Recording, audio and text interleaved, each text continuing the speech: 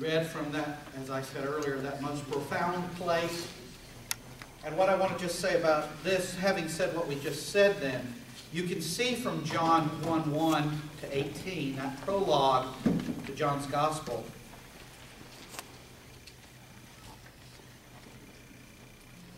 as I was saying, you can see from that prologue to John's Gospel that we looked at just in the beginning of the first talk, you can see from that how much the church grasped and was grasped by the truth. And rather significant truth. The early church got that Jesus Christ was distinct from the Father, that is, he was his own person, as was the Holy Spirit, but was also at the same time one with the Father, and was fully God as is the Father, and so was the Spirit.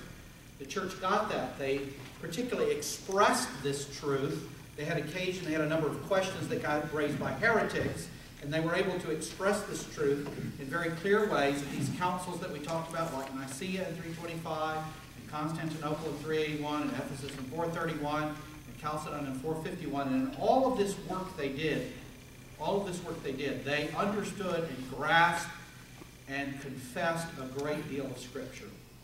But as we saw, in their grasping of Scripture, in grasping doctrine of God and doctrine of man and doctrine of Christ, the person and the work, even as Anselm got that, there tended to be this overleaping or underdeveloping of the doctrine of the Spirit. And it's the Reformation that awaits that. So today we're going to talk about, or in this talk, we're going to talk about, first of all, the doctrine of justification, which is key within that, the work of the Holy Spirit. And then the fuller doctrine of the Holy Spirit, and then a reformed ecclesiology, a reformed view and approach to the church, as we think about some of the doctrines that drove the Reformation.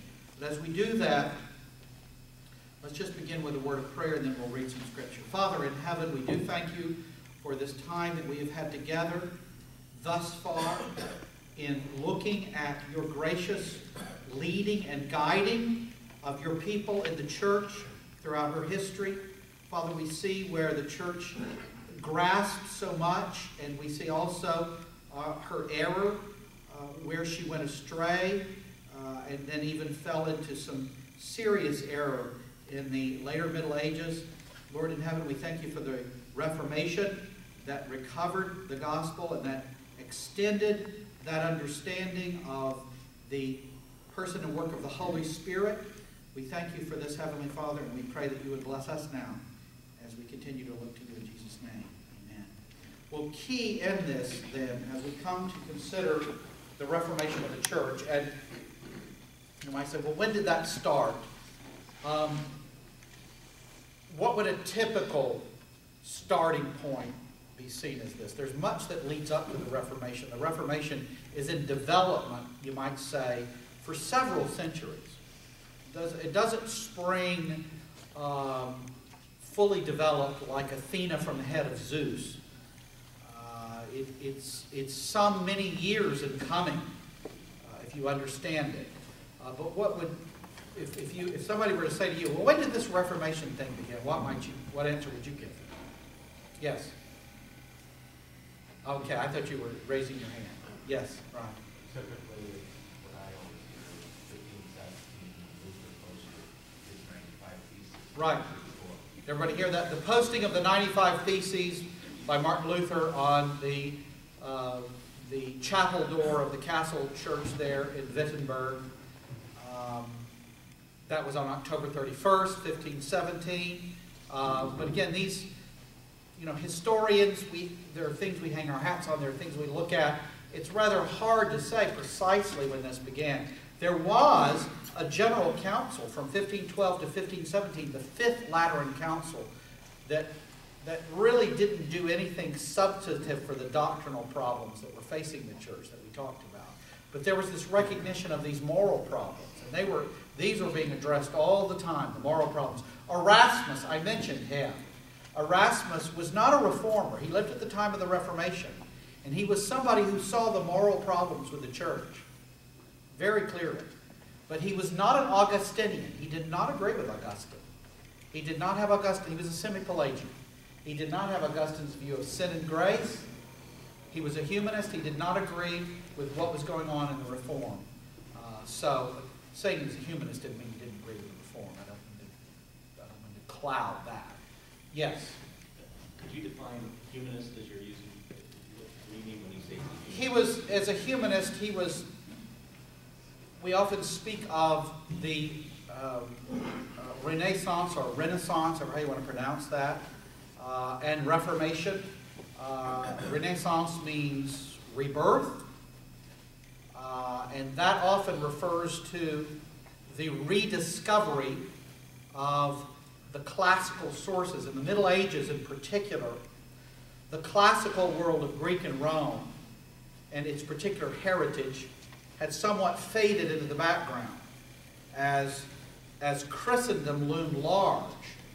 And there was, particularly in the attempts of, say, someone like Thomas Aquinas, this grand attempt to integrate all faith and knowledge and everything into sort of one great thing, which became in its own way the seeds of its own unraveling. And you say, well, explain that. Sorry, I can't. It's just too much for right now.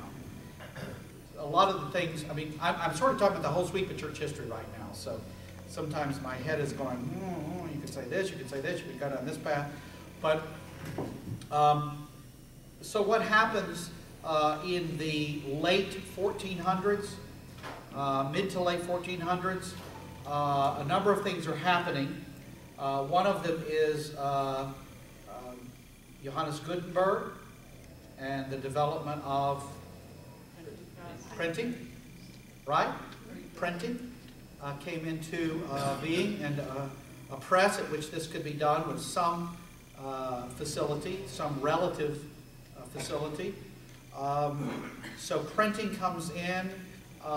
Exploration is underway. Spain, the other European countries, you know, they keep trying to sail around Africa, and they finally decide to sail west to get to India. Didn't quite work, but they ran into some other things, mainly the lands in which we live. So you had all this going on, and this is all sort of part of this Renaissance, this rebirth. And particularly in this rebirth, this focus on the Greek and the Latin, and looking at these things from old Rome and Greece. This makes up part of what's called humanism. It's an interest and a focus on man qua man, not just as in the Middle Ages, this focus on Christianity and God. This is now going to focus on man. And their cry becomes ad fontes, to the sources.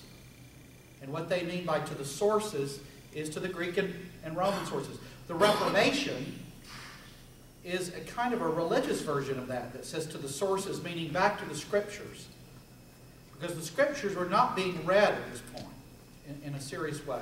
When you look at Lombard and then at Aquinas, this is part of the whole leading up to the Reformation.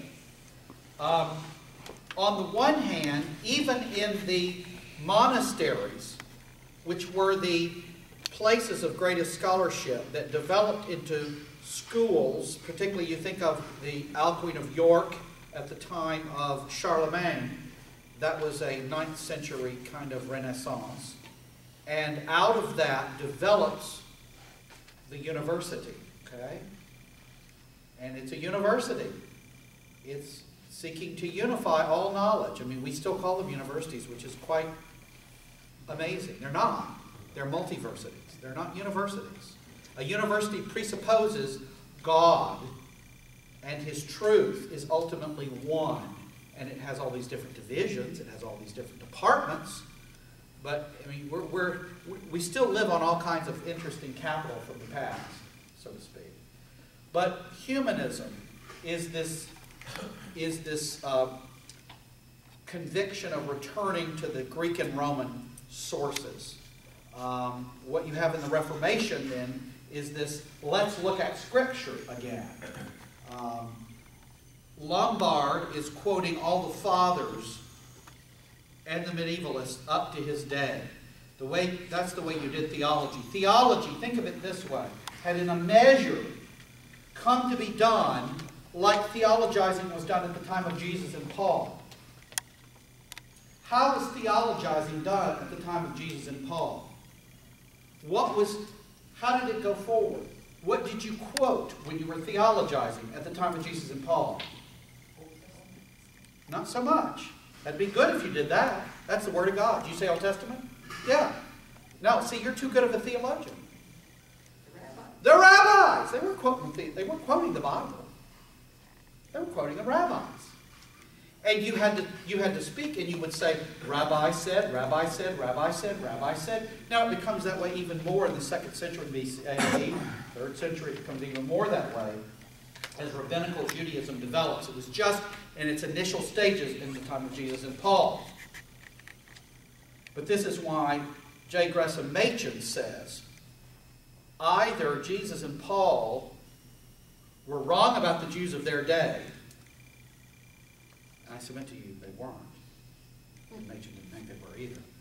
Jesus and Paul were wrong about the Jews of their day, or the Jews of their day were wrong about the Old Testament. The Jews of their day were wrong about the Old Testament. They read it as a book that taught salvation by works in some fashion. Now, that's very, a scholar could argue with me about that, and I'd be happy to argue with him about that and put it in different kinds of terms. But that's not unfair. We don't have hours and hours and hours, and I'm not assigning you tons of things to read. That's not an unfair way of saying that's what happened. When Jesus and Paul came on the scene, the Jews of their day read the Old Testament as if they were saved by works. And nobody, ever since the fall, can be saved by works. We were put in a garden. We were told to obey, but we disobeyed. And that plunged the race into sin. And we need a divine rescue mission. And that's what we have in Jesus. Jesus came to save his people from their sins. So ever since the fall, we can't save ourselves. Before the fall, we didn't need to be saved. But ever since the fall, we can't save ourselves. And the Jews of the Old Testament, they were given the law to even show and intensify their need, as well as the way to walk. But they were given at the same time that sacrificial system. Why were they given a sacrificial system?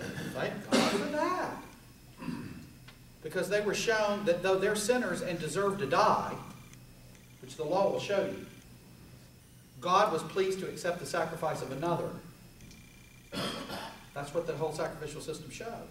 God was pleased to accept the sacrifice of another in place of the one who was the offended one. The sins being sort of symbolically transferred, pronounced over the head. When that lamb is killed, what does it mean? You ought to die. I ought to die. That's what it means. I deserve to die. That's what it means. It doesn't mean something else. It means that. But God is pleased to accept this, so that when John the Baptist cried, "Behold the Lamb of God who takes away the sin of the world," he connected the whole thing up. He connected the whole thing up right there in one phrase. Behold the Lamb of God who takes away the sin of the world. Here's the one God is pleased to send to bear away all of our sin. And any Jew who knew anything knew what that meant. They understood what that meant, but of course they didn't understand what it meant because they were thinking they could save themselves. They were thinking they weren't so bad. Why am I taking a little time to say this? Because the Roman church, the church in the West, and a brother just asked me here, and I guess I've been confusing. When I say the Roman church, I mean the Roman Catholic Church. I don't mean something about the Roman Empire. I hope that hasn't confused anybody. I'm talking about the Roman Catholic Church, of which we were all a part. There was the Eastern Church and the Western Church. Western Church was a Roman church. It went astray. But what happens in the 13th century, Lateran 4, 12, 15, the 14th, the 15th, what happens over several centuries is the Roman Church loses its way, particularly with respect to salvation. The Roman Church, and this is just a key and easy way to understand this, and it's true. The Roman Church becomes, in a measure, comes to understand the Christian faith in the gospel like the Jews of old understood the book of their day. The Jews of old, and you said, well, you know, they sort of had a religion that could make you think that. Well, not if you really understood it. No one's ever been saved by works. Can't do it. But, yeah, it wasn't as clear. Now that Jesus has come, and the Apostle Paul, of all people, has said what he said, how can you possibly think that this is salvation by works? How can you, in your wildest imagination, think that? That's what happens. You said, but that was supposed to be the last talk. You can't just divide these things. We divide history for our purposes. But it's all one. So now I'm really bringing this again. I'm giving you another perspective to tell you what happened in the Roman church was like what happened at the time of Jesus and Paul. The Jews of their day thought salvation was by works. And many people in the 13th century, 14th century, 15th century had a practical view, even though there was the Christian gospel there, of the same thing. And just to plug it in, if you have just to help you here, if you know something called the New Perspective on Paul, and that ties in a measure with Federal Vision, but that's also something different. But the New Perspective on Paul is something that has arisen in the post-World War II era in New Testament scholarship. And the New Perspective on Paul says, this view that I just gave you, that what was happening in the 14th, 15th, 13th, 14th, 15th centuries in the Roman church, this corrupting of the gospel and this losing of the way, which was like what happened with the Jews of old, so that a new Phariseeism had arisen in the Roman church. The New Perspective on Paul says that's all wrong. That's a complete wrong reading of that. Let's go back to the first reading. The Jews of Jesus in Paul's day didn't think salvation was by works in any sense. Really? I would beg to differ with them on a number of grounds with respect to that. And then they say, because that was wrongly gotten, the notion that, you know, the Bishop of Rome in 1400 was Pharisaical. There was nothing wrong with the Pharisees. So even if he is Pharisaical, there's nothing wrong with him. This is why it's called a new perspective on Paul. It's really a new perspective on everything. But where does this come from? Why does it arise? It's not that I can't think of an answer to that. I'm thinking of about a million directions to go in. But just sociologically, part of it is it's perceived that saying the Jews of old had a religion of works and the Roman church in the 14th century and 15th century had something similar, that all of that is anti-Semitism.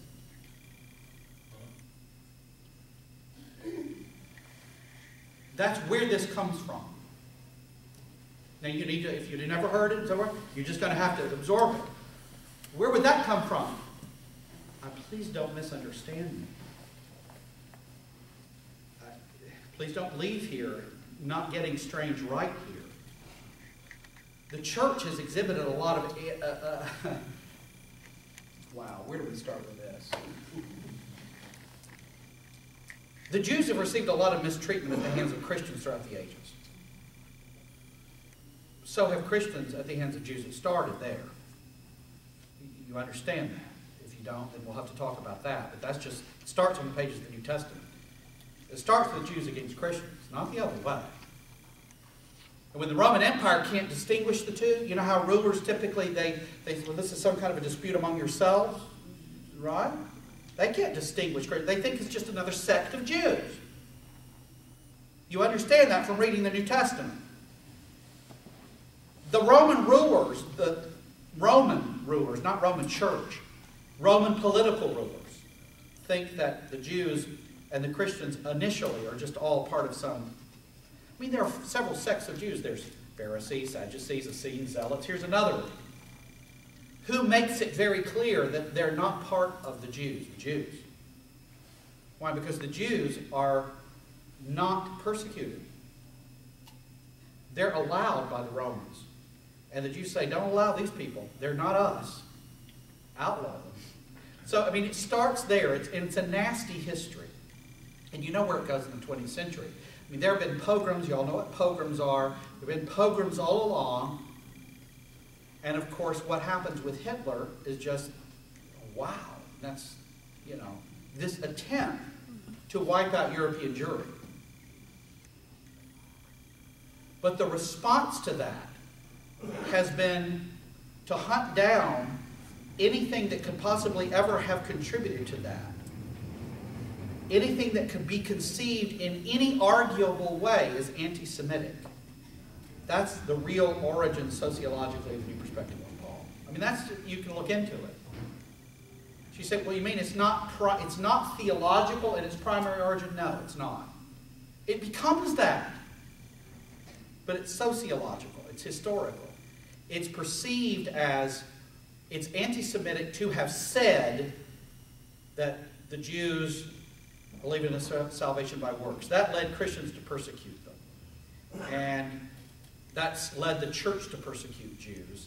And so we've got to reread all this. That's where the new perspective comes from. Yes? You get pushback today. I've had myself criticized people that when I talk about dispensationalism, and they make that, which makes a sharp dichotomy between Israel and the church, and still has a place for Israel that I would deem to be very too high. If you criticize that system, I've been called anti-Semitic. Right, correct. Correct. Yeah, and that doesn't come from the same place. That's different. Yeah. Because these people who are doing that are not liberals. But it's interesting how there are certain things, if something can be said to be anti-Semitic, you don't even have to have a discussion. We have that with other things. I mean, if you say something is racist, well, let's look at what's being said here. Let's just analyze it. I mean, racism is a terrible thing. Anti-Semitism is a bad thing. But it's so interesting now. We allow we celebrate sins. We celebrate them. We don't just allow them. Celebrate all sorts of sins. But there are other things that, if you just say the word anti-Semitism, that just has to end the discussion. Or if you say racism, that's just the end of this. There's no discussion. No discussion. So it's just an interesting kind of a thing. It's just interesting. And yes, because real anti-Semitism is bad. Obviously, racism is a horrible thing. How it's been used, especially. But yeah, so that's part of the origins of that. But so let's see what Paul says here. We're going to have our reading. Galatians 2. Paul talks in Romans and Galatians, and also the book of Hebrews. I say that he was thought to be the traditional author. I don't know who wrote Hebrews. If you want to say Paul wrote it, I don't think he did, but that's neither here nor there. He was taken by all the early church to be the author. That was not disputed, really, in the early church. But it's become disputed in more recent times. The fact is, though, each of those books pick up that little phrase in Habakkuk 2:4, the just shall live by faith, and develop it. Romans talks about the just shall live by faith. Galatians talks about the just shall live by faith. Hebrews talks about the just shall live by faith. And some scholars have noted that there's a particular emphasis on the just in Romans, and shall live in Galatians, and by faith in Hebrews. The just shall live by faith. So Paul talks about that, and that's something we need to see. And this is what the Reformation gets. John 1:1-18, the church got that. It's not going to as clearly get this until the Reformation. So Galatians 2:15, we'll begin there. We'll read into chapter 3. We ourselves are Jews by birth, not Gentile sinners. Yet we know that a person is not justified by works of the law through faith in Jesus Christ. So we also have believed in Jesus Christ in order to be justified by faith in Christ and not by works of the law. Because by works of the law, no flesh or no one will be justified. But if in our endeavor to be justified in Christ, we too were found to be sinners, is Christ then a servant of sin? Certainly not. For if I revealed what I tore down, I proved myself to be a transgressor. For through the law, I died to the law, so that I might live to God. I've been crucified with Christ. It is no longer I who live, but Christ who lives in me. In the life I now live in the flesh, I live by faith in the Son of God who loved me and gave himself for me. I do not nullify the grace of God, for if justification were through the law, then Christ died for no purpose. Oh, foolish Galatians, who's bewitched you? It was before your eyes that Jesus Christ was publicly portrayed as crucified. Let me ask you only this. Did you receive the Spirit by works of the law, or by hearing with faith? Are you so foolish? Having begun by the Spirit, are you now being perfected by the flesh? Did you suffer so many things in vain, if indeed it was in vain?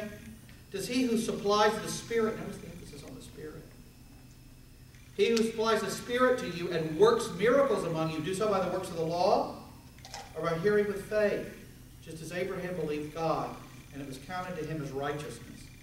Know then that it is those of faith who are the sons of Abraham.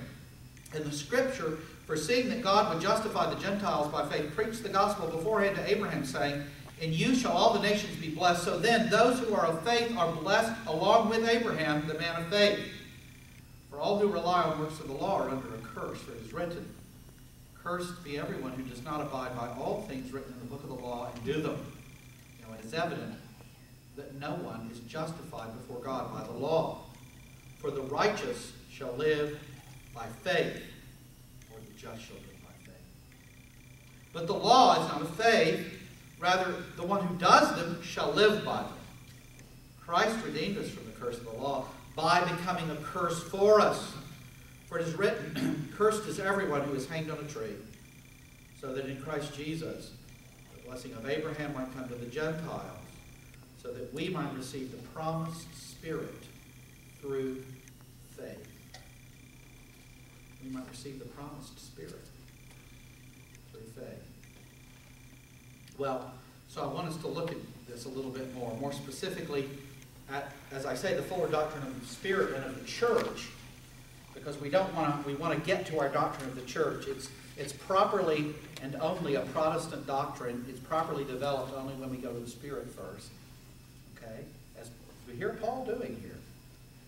It's interesting when you have something clarified for you sometimes how you see, wow, this is really all over the place. But to think particularly about this doctrine of justification. And I say here, recall the place of such for Augustine. Let me say a little bit more about what happened with Augustine.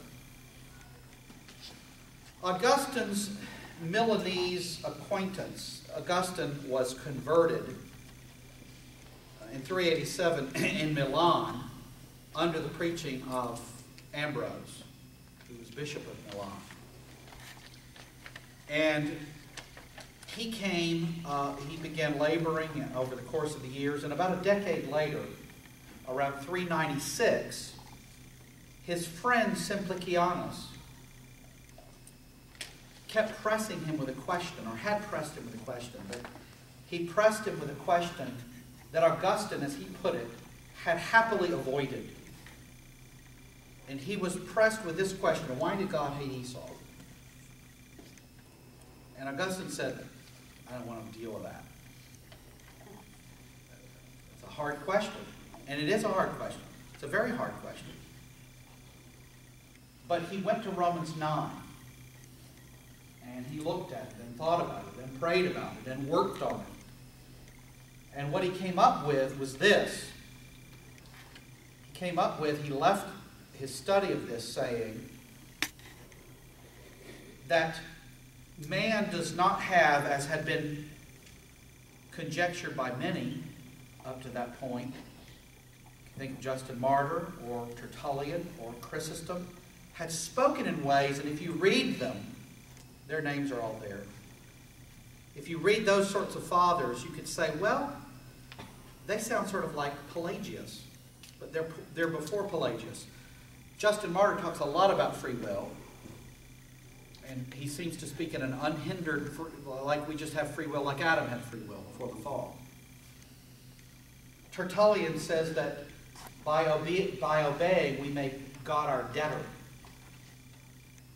And Chrysostom speaks about man in a way that seems that he's not dead in sin, and he has ability to obey God freely and easily even. But these folk are all writing before Augustine comes to clarify these things. Now let me just say this about them. Where do I point this out? I thought I did that somewhere here. Let me see here. I thought I mentioned those guys. Do you see those men? I'm pretty sure. I looked at that before coming here. Maybe were they mentioned in the last?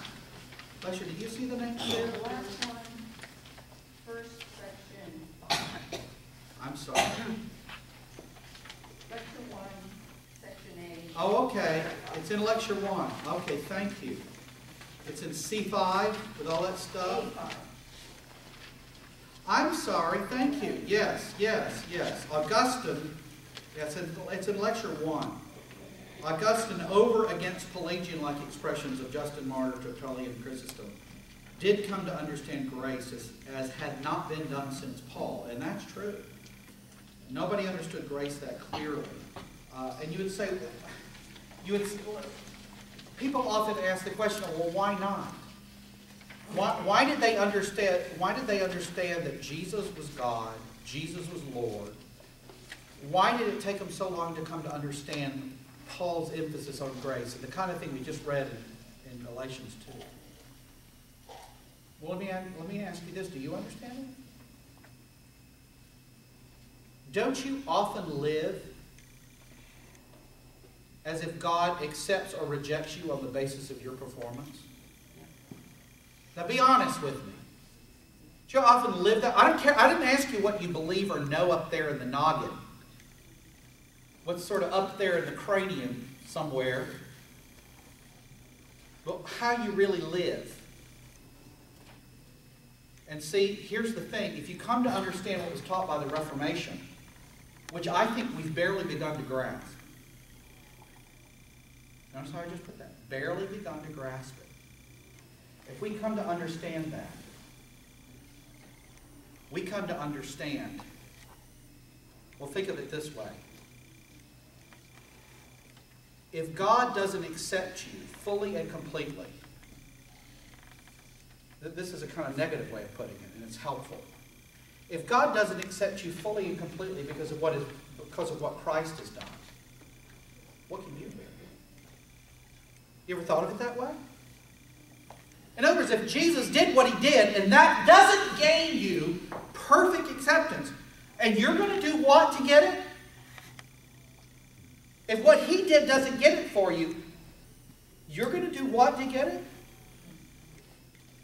And hopefully just I see you smiling, that means you get it. That means you get how ridiculous that is, really. You're going to add to the work of Christ in some way? You're going to do something to make Jesus accept you?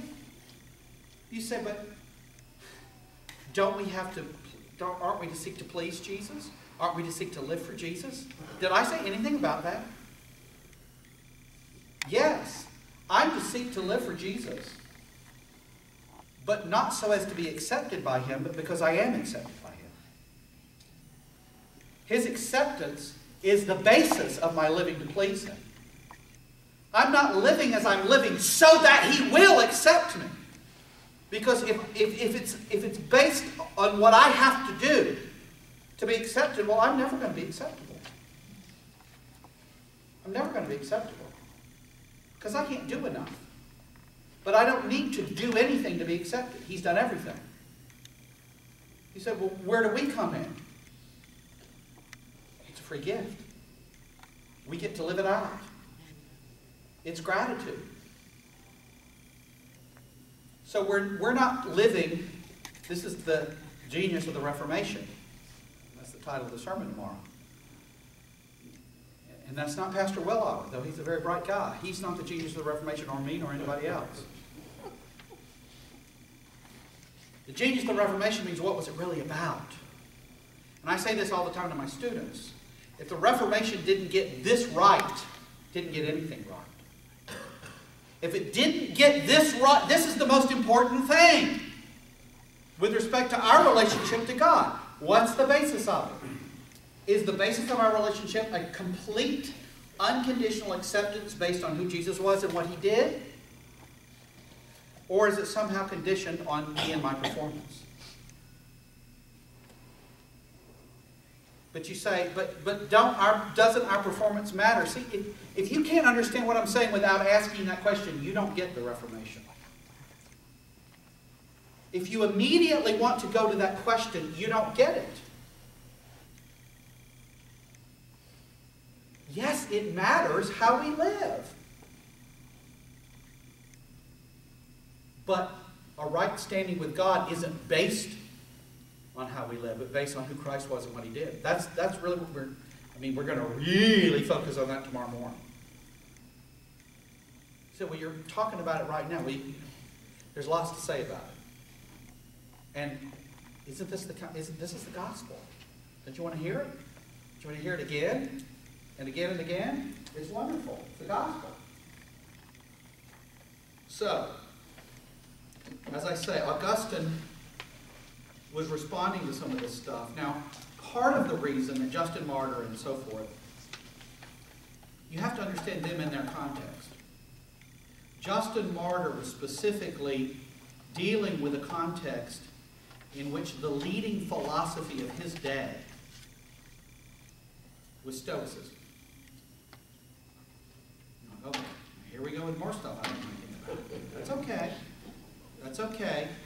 Stoicism was, I remember one professor of mine, and there are some folks here, older folks here, so you'll appreciate this. I remember one professor of mine is trying to, as an undergraduate, trying to define Stoicism. And this was back in the day when this was relevant. Somebody said, Professor, give us an example of somebody that, who would you say is stoical? And he said, Matt Dillon. Remember the old Gunsmoke? So, if you don't, it doesn't matter. But there was an old Western, and he was just sort of this unperturbable, impassive. It didn't matter what happened.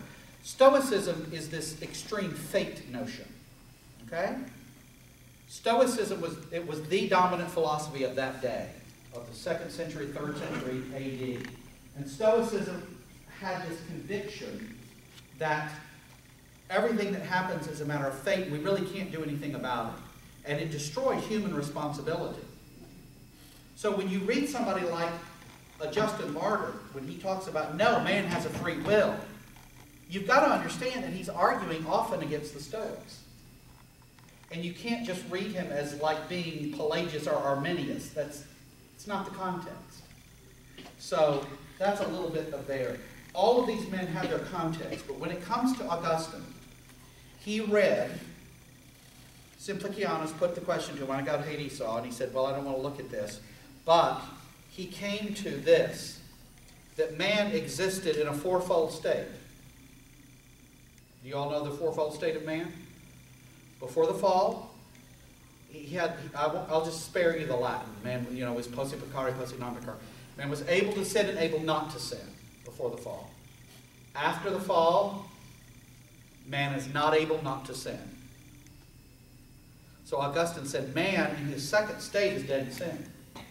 And he came to look at that as he thought about Jacob and Esau and all that question. As he read Romans 9. There are vessels unto honor and vessels unto dishonor. He reads all that, but he says, part of the thing is now, man simply is given over to sin. And then man in his third state, which is regenerated, he's able to sin and able not to sin. If you're renewed in Christ, you're able not to sin, though you're certainly able to sin as well. In glory, that's the fourth state. You're not able to sin. So able to sin, able not to sin, first state. Second state, fallen man, not able not to sin. Third state, renewed man, able to sin, able not to sin. Final state, of the glorified, of the blessed, not able to sin. So Augustine came to this understanding of man in his fourfold state, and that man needed the grace of God. He needed a work of the Holy Spirit to give him a new birth. He came to a clear understanding of all this. Though he still thought of justification, he didn't know Hebrew. So he didn't know tzedek and that whole root word there for righteousness. Dikaisune in the Greek, he probably didn't know Greek. He certainly didn't know it very well. He knew Latin. And the Latin text of his day is his, Jerome would be putting this together in the so-called Vulgate. And the word there was justificare in the Latin, which he took wrongly, and there's too much here to get into the linguistic discussion. You can read it if you're interested about it. There's lots of places to read it. McGrath has it in that book I was talking about, Justitia Dei. Augustine says, or believed, that this justificare was to make righteous. Rather than justification came to be understood by Luther and Calvin as to declare righteous. And Augustine talked about the processus justificationis, the process of justification. And let me just distinguish here for you a moment. He talked about, we don't have a board, but Augustine talked about the process of justification in the way that we would talk about the process of salvation, the whole thing, in other words. We would talk about justification and adoption and sanctification and preservation or perseverance and glorification. And then back of that we would talk about, of course we would also talk about, before justification we would talk about faith and repentance and so forth. But we talk about election and all that.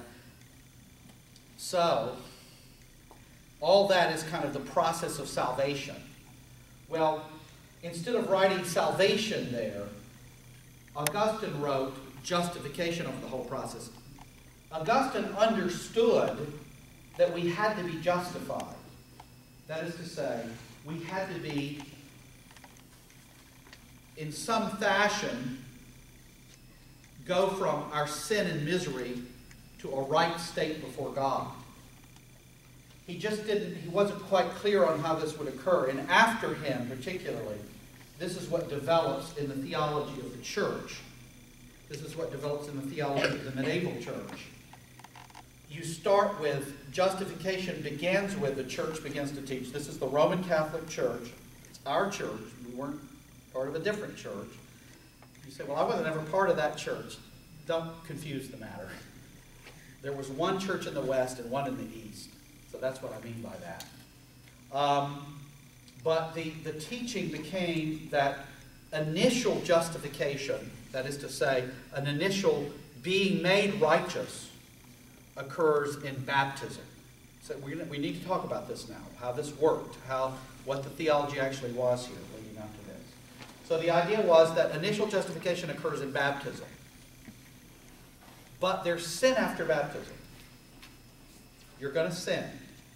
And the thought was, well, you're righteous when you're baptized, but any sin, certainly what we would call mortal sin, and they distinguish mortal and venial sin. I mean, there's a lot of stuff here to flesh out.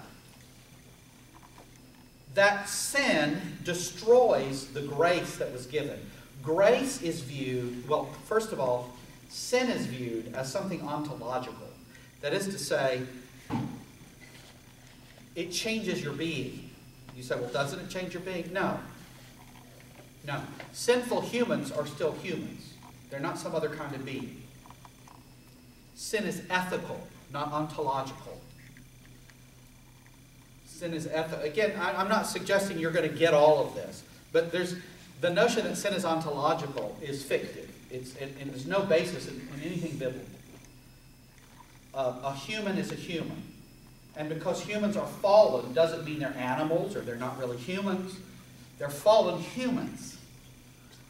They're ethically affected throughout the whole of their being. We call that total depravity.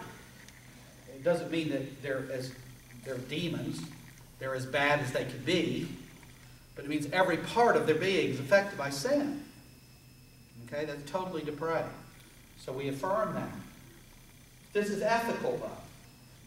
It's not a substance. It's not some kind of a substance. So they view grace as a substance. So the view comes to be, after Augustine particularly, that when you're baptized, what does baptism do? This is what the Roman Church believes in the Middle Ages and up to this day. What I'm talking to you about is still the way the Roman Church believes this. I mean, the Roman Catholic Church.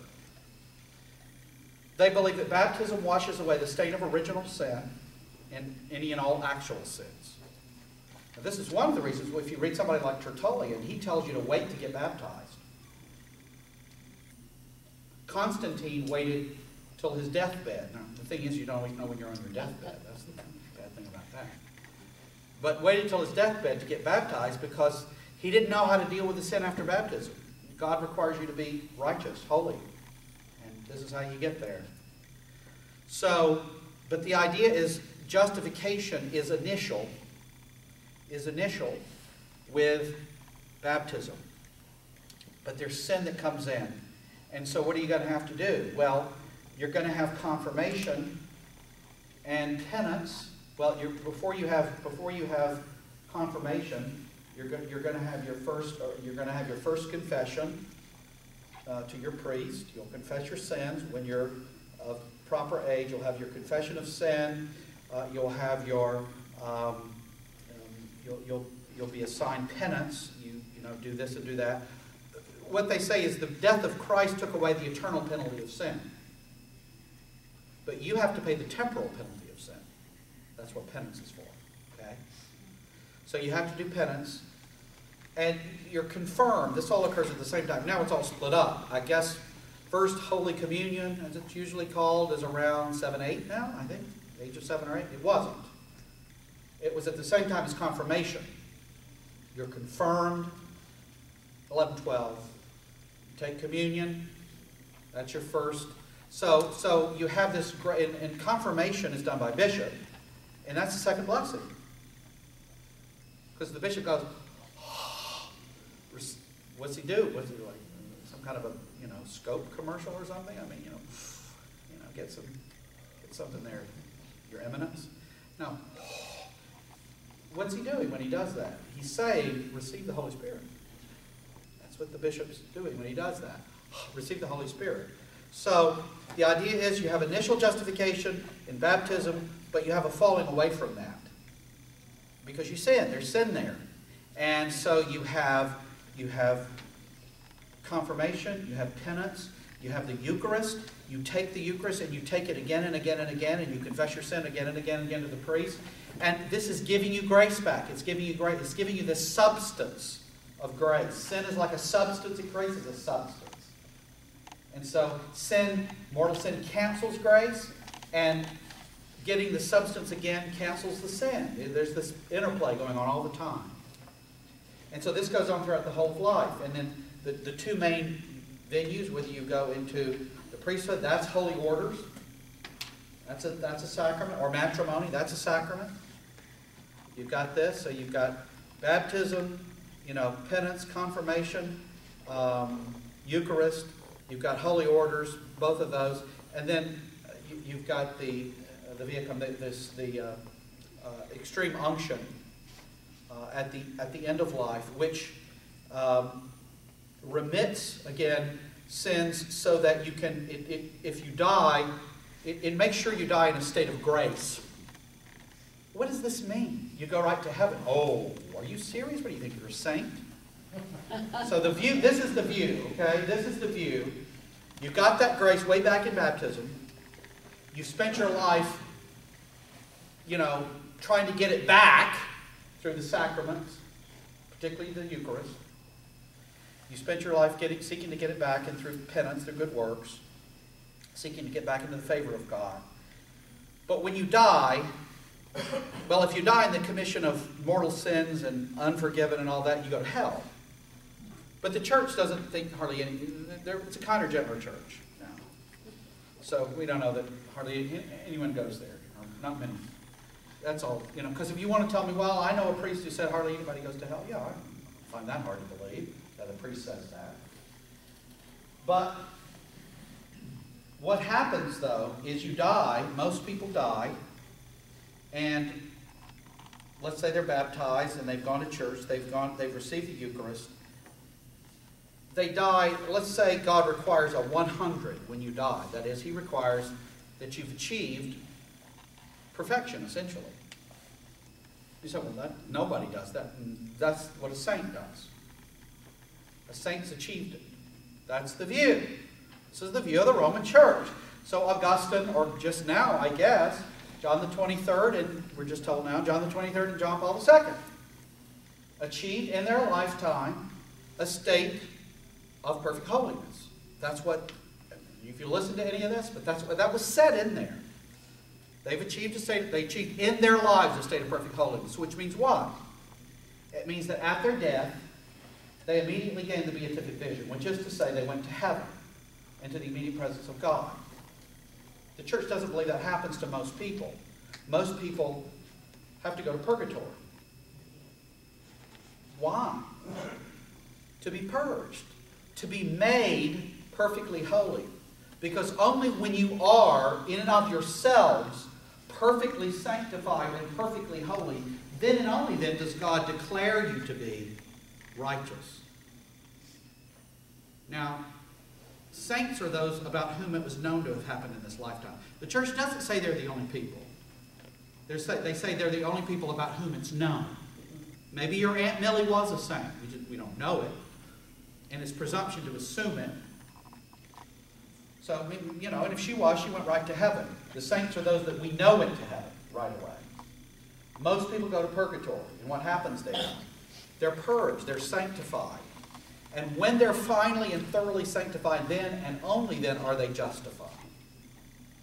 Finally justified. Initial justification, baptism. Final justification, either when you die as a saint, and as they might say, good luck with that, or the fires of purgatory have done its work. Now here's the good thing. Here's the two things about purgatory. Good news, bad news.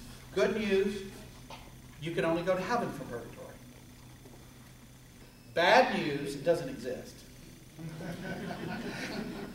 Heaven's purgatory. What's that? Purgatory.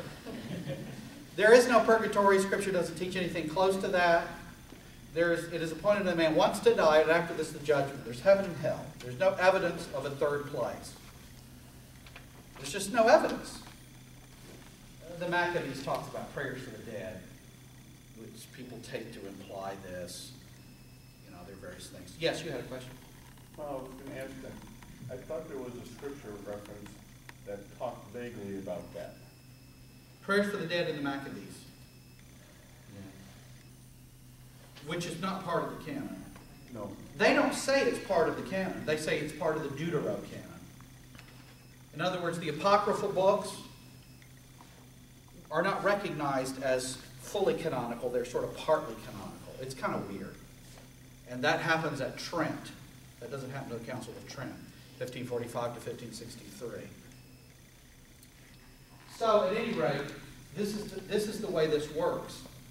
So, for Augustine, and there's this making of righteous, and this occurs over the course of this time, and ultimately it occurs there in purgatory. Luther came to see otherwise. Luther came to realize that the righteousness that God always and inflexibly required, God does require righteousness, but He gives freely as a gift, received by faith alone. And that's because we can have it. There's very clear evidence in the Bible that we can have and know in this life this. What would Rome say? What would Rome say about any of us saying, I have the perfect righteousness of Christ now and am perfectly accepted before a holy God? What would they say? You're deceived. Yes.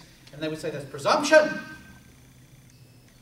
And they would say you can't know it except by special revelation. They wouldn't say no saints have ever known that, but they had special revelation. And they would say, do you have the stigmata? Does everybody know what the stigmata are? The wounds of Christ.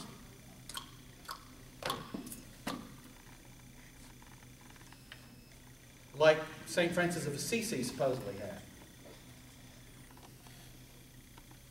Bleeding wounds. And they say, well, that's a sign from God that you're a saint. But that's special revelation, and of course hardly anybody receives that.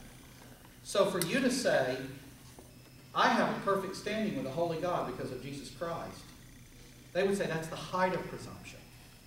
You can't even begin to know that. All you can know is that you have the grace of God given to you in baptism, if you've been baptized properly within our fold, and you're seeking to observe all of the rites that we set before you. You're making up. But when your life ends, Brother George, it's very likely that you will still have some temporal penalties to pay for sin. It's most people don't pay all the temporal penalties. Yeah, Jesus took care of the eternal, so that means you don't go to hell. But it's almost certain you're going to have to go to purgatory and pay some time. And it's just a lack of humility if you think you don't have to. Unless we can be convinced that you're really a saint, then it's not a lack of humility, it's just a great thing. It's kind of interesting. Well, what the Reformers said was, all who trust in Christ alone are saints. That is to say, they're declared holy. Paul addresses them as such in the Bible. He writes to whole big churches. Calls them all saints. So, I don't think he's meaning, only a couple people are saints. He means that God's people, those who trust in Christ. It doesn't also mean that everybody in those churches, head for head, is necessarily truly trusting in Christ. But sufficiently so that I could address, like I could address you, thinking you trust in Christ, as the saints of God. Yes? Yes. Can you address the scripture that says, someday I'm paraphrasing, that will be going to heaven, but that some will be going just by the skin of their teeth, or you know which scripture I'm talking about? It will be like escaping fire. Are you thinking Jude? Is she thinking Jude? Or Is it in 2 Peter maybe? saved by fire? Jude and 2 Peter are. Do you know what I'm talking about? I think it's 1 Peter 4, verse 18, and if the righteous is scarcely saved, what will become of the ungodly and sinner? Is that what you're thinking of? No, I would think she's thinking of. It says something like. Oh, that they will be saved as through fire? I think you were thinking of Jude, as I said. 1 Corinthians 3, I think. Yeah. No, I think she's thinking of this. May I? Sure. 22, Jude. And have mercy on those who doubt. Save others by snatching them out of fire. To others show mercy with fear. Is that hating the garment stained by the flesh? Snatching them out of the fire? Or does that know what you're talking about? Okay, well, you can think about it and come back. Yes? 1 Corinthians 3:15.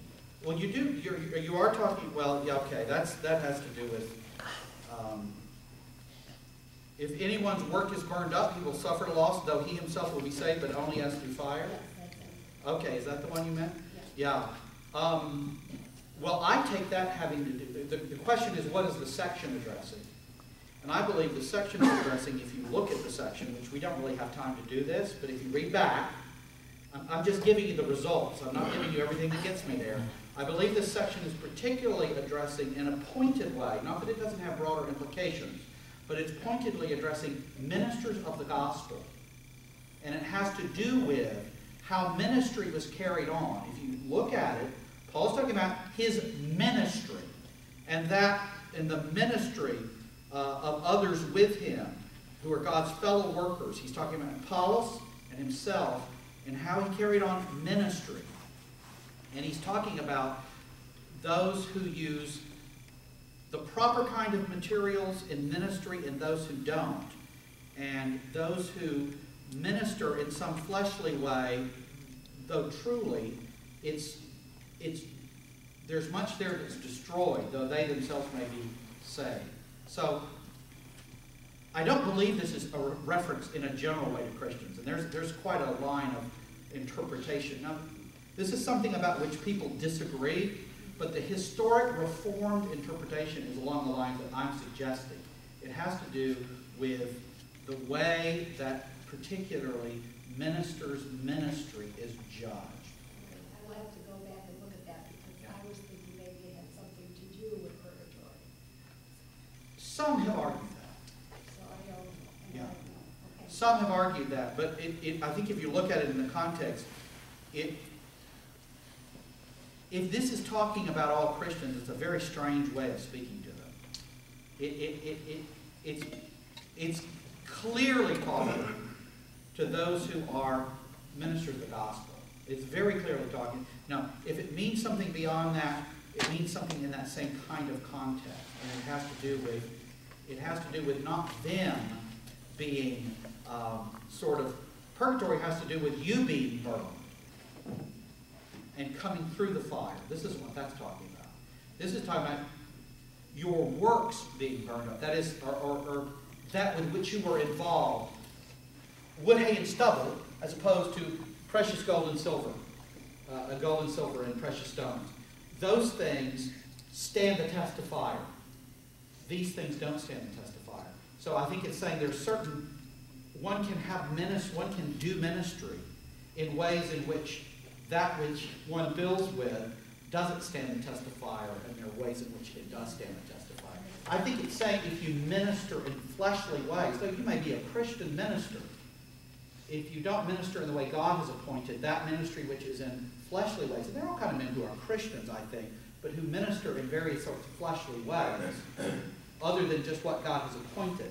If you minister in those ways, that will perish. Though you yourself will be, it's just being clear to say, Paul is saying, I'm not saying you're going to be damned, but I'm saying your ministry will come to nothing if you don't minister in the way Christ tells you to minister. That's precious gold and silver, the way he told you to minister, the way people do. I mean, think of the ways in which, there are good Christian men, I think, who get silly ideas in their heads, and they think, well, the preaching of the word and the administration of the sacraments and prayer, this just isn't doing it. We've got to have some ministry with some, and it could be different things in the past, but I'm just contextualizing it for today. We got to have some jazz and pizzazz, and we got to do something here that really, a little song, a little dance is, what was it, Chuckles the Clown? A little song, a little dance, a little seltzer down your pants. That's the way some churches are. Well, it doesn't mean that these ministers are not Christian in any sense, but it does mean their ministry is of no value. For example, not talking about sin. Yeah. Like, well, I'm a life coach. I don't talk, I let others talk. I don't know who I could be possibly referring to here, but I'm a life coach. That's not my thing to talk about sin. I let others talk about sin. Yay. You just have to not imagine me with nice hair and teeth and a nice suit. Yes. One other thing about that, I understand purgatory, that's a literal fire. Yeah. And Paul's speaking metaphorically here. He says, "Let as through fire." This is not a literal fire. Right. By any means. But again, he's not talking about it applying to a person. The Right. doctrine of purgatory is, that, yeah. but even if you You're were, right. No. this is Right. metaphorical. Your burn, you're saved. Right. But it's the fires of hell are fires which burn eternally and you're never delivered from them. Purgatory, they would say, it is torment, though not as intense as hell, and it purges you literally, and you're delivered. So, yeah. Well, let's see where we are here. What time are we done? Well, we started a little bit late. If you can wrap it up in 5 or 10 minutes. Okay, very good. Oh, well, I wanted to kind of give you that, and you might say, wow, we've got a lot of stuff here. But I've given you this stuff in some way or another here. As I say, for Luther, and we're going to talk much more about this tomorrow morning. So this insight transformed him from one. This insight that the righteousness that God requires, he gives by faith. Or he gives freely as a gift, received by faith alone. Luther says when he saw that the gates of paradise opened, he did enter in. And I'll talk more about Calvin's contribution tomorrow as well. I've got some things to say in the sermon about that. But this sort of comes down, again, this is part of the whole fuller doctrine of the Spirit. which is understanding what Calvin captured and others captured, that, you know, the Holy Spirit takes all of this of Christ and gives it to us. And that simply was not understood with any clarity in the Middle Ages. And as I notice here, or as I put it here, the context, notice there under the fuller doctrine of the Spirit, the context in which all of this occurs, the work of the Spirit, is the church. A proper doctrine of the church must follow and be the consequence of a proper doctrine of the Spirit. We'll talk about this also tomorrow in the Sunday school. The Spirit is the one who gathers and perfects the church. But we must read the church through the lens of the Spirit. Otherwise, we're in danger of developing and giving way to churchianity. Now, in the broader culture, in the broader evangelical culture, there tends to be the opposite extreme. I mean, there's no doctrine of the church. There's a low view of the church. But you see, some people like the FV people, their cure for this is to go too far in the other direction. So in other words, when we see evangelicals not getting the church and having a low view of the church, our response shouldn't be to go to the opposite direction and have an idolatrous view of the church or a Romish view of the church. That's not the right solution. That's not what we need. That's not what we need. We've had in the Reformed faith, in Calvin, in the Reformed confessions, we have a very clear, good, stable balance of these doctrines as is set forth. So, I say here, our doctrine of the church and our theology must develop out of our doctrine of the Spirit. And I go on to talk about other things there, ending up even saying Calvin's doctrine of the Lord's Supper was a great advance over that of Rome, Luther, and Zwingli. But Calvin's doctrine of the Lord's Supper comes directly out of his doctrine of the Spirit.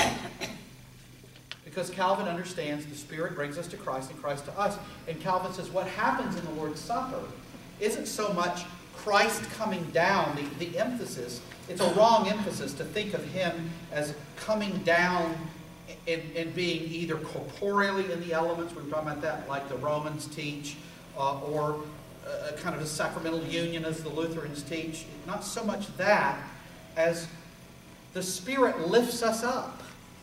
Where Christ is seated in the heavenlies, and we're seated with him in the heavenly places. He lifts us up so that we commune with Father, Son, and Spirit. That's you say, wow, that's pretty heady stuff. Right. I mean, there's a sense in which, but this is what we're going to see tomorrow as well.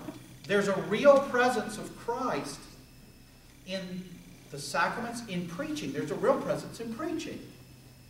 When the Word of God is faithfully preached, it's not simply some guy standing there giving you his opinion. When the Word of God is faithfully preached, it's one who represents Christ as an ambassador. Standing in, you say, how do you have the real presence of Christ in preaching? You have the Word of Christ being given to you. And the Spirit who gave the Word particularly empowers the preaching of it. It's never so clear. I remember once somebody saying to me, well, I told somebody at work, an evangelical colleague, that the Word was the clearest to me when it's preached. And he said, well, that's not right. It should be the clearest to you when you're reading it yourself. He said, is that right? I said, absolutely not. No, the Word is meant to be a preached Word. It's meant to be a preached. That's not to say you can't understand it when you're reading it. That's not what I'm saying. But I'm saying it's never to be clearer to you when a man stands and faithfully opens it up. Because that Spirit who gave it applies it in a particular way. And, you know, I remember going to my preacher once, Pastor Hollister, Pastor Willerer knows him, after a sermon that was just, do you know Bruce Hollister? I think so. Maybe? I went up to Bruce after a sermon. I was just, and I said to him, and he knew exactly what I was saying. And we, you know, I so appreciate him. I love him. He's magnificent. And I said, Bruce, I mean, I was very moved. I was very emotional, so it was hard to say anything. And this is what came out. I said, you're not that good. And he knew just what I meant, just like you do. He knew what he had said was beyond him or me or anybody else. It was from God. And did he get...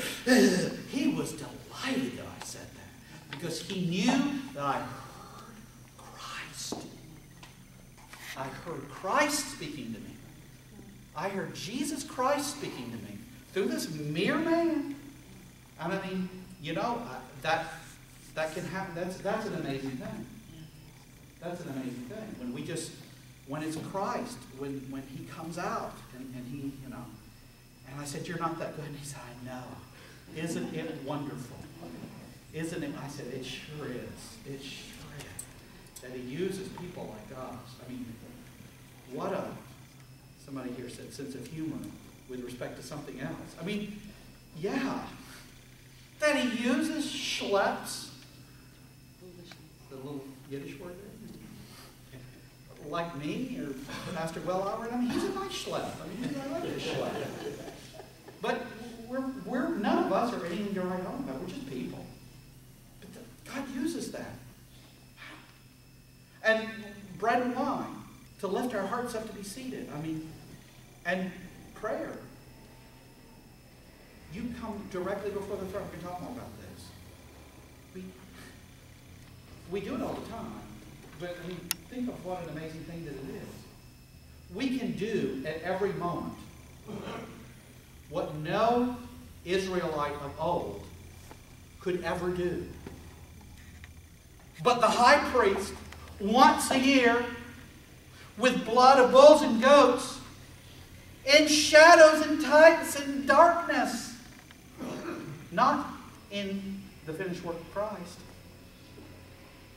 And what you know, I just preached Good Friday, and I did a wonderful. I enjoyed it so much. A conference out in Portland, Maine, and they invited me for Easter. I've never had that before. Usually they're always saying, "Well, look at your calendar. Oh, we don't want to do it here. It's Easter." And he said, "Come do one. Would you like to speak? Give 3 talks, Friday and a couple on Saturday, on the death and burial of Christ, and then 3 on Sunday, including Christian education hour in the evening, on the resurrection." And I'm like, all these sermons on the death, burial, and the resurrection of Christ. I'm like, you know, I think I said something like, "Does the Pope want to say Mass?" You know. I said, yes, I want to do this.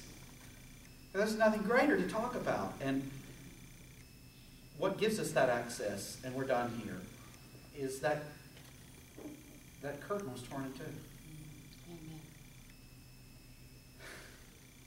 Amen. And I mean this reverently. Remember where I'm from. It's like God saying, "Y'all all come in. Come on in. Draw near. Come in." Never before. This is where we live. God is saying, "Draw near to me, and I'll draw near to you." Let's pray. Our Father, we do thank you for thinking about, being able to think about in these first 2 sessions something of what's gone on in the church up to and including the Reformation. We thank you for that great recovery of the gospel, and as we continue to look at it and think about it, help us, give us fruitful thinking. In Jesus' name.